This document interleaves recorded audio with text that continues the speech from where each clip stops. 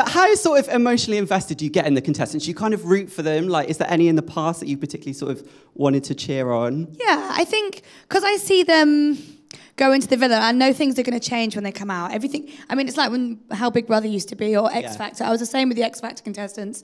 You know, life changes dramatically and really fast.